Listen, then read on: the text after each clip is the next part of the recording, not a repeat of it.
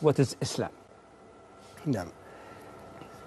One time the Prophet ﷺ was sitting with his companions, as Umar narrated, radiallahu anh.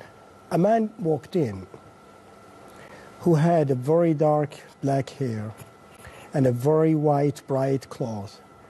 And he didn't seem he had a journey, was traveling. And none of us knew him. That's what Umar was saying.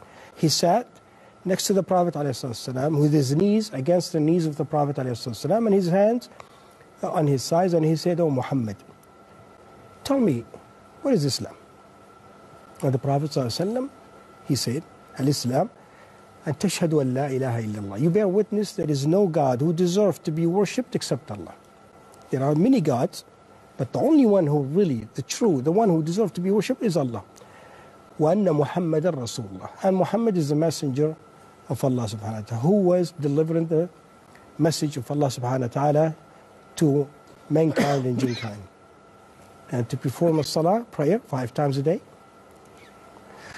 And to pay zakah, charity, whatever you want to call it. It's an amount of 2.5% of whatever savings you have or any business that you're running annually, once a year pass by. And you don't have to pay it to anyone except to the poor. You don't have to pay it to a government or an organization. Just go directly to a poor person, the needy person, and give it to them. Fast the month of Ramadan, 30 or 29 days a year, which is 1 month called Ramadan, and perform Hajj, which is going to Mecca for pilgrimage once in your life, if you are capable,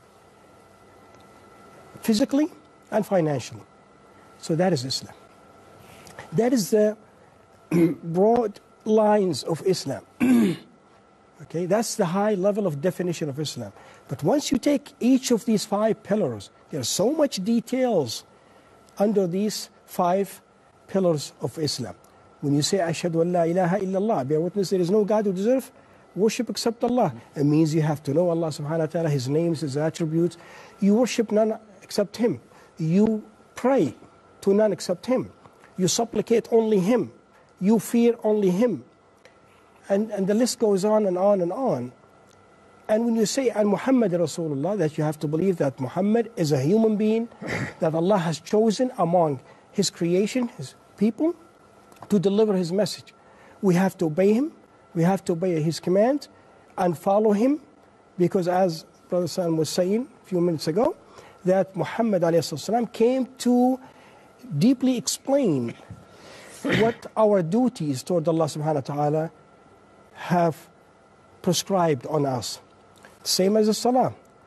Perform 5 prayers a day. Now you have to know the pillars, the conditions, and the obligations of a salah in order to perform it, and also for zakah and for fasting and for hajj. That means if we will go deeply, if you would like to talk about salat, zakat, and fast, but I mean, in general, the message of Islam to worship Allah subhanahu wa ta'ala alone, and nothing beside Allah, and nothing other than Allah. So that's the most important point here, because there is some borderline for any human being to be in Islam, and that is to bear witness that there is no God who deserves to worship except Allah subhanahu wa ta'ala, and Muhammad ﷺ is a messenger of Allah, and avoid anything that will get you out of this line. Other than that, any human being can commit sins, but Allah can forgive him. Maybe Allah subhanahu wa ta'ala. But he's still a Muslim. He's still a Muslim. Okay, so that's the main line here that you have to follow in order to be a Muslim. Yeah.